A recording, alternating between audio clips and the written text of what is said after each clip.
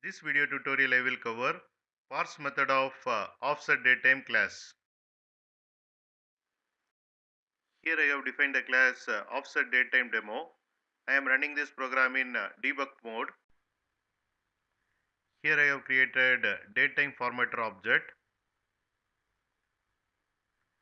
Then I have defined string date. Here I am calling parse method of OffsetDateTime class and passing the string date and datetime formatter object.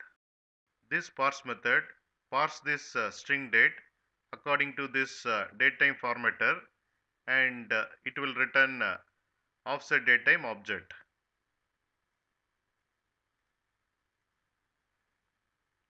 Here you can see the output.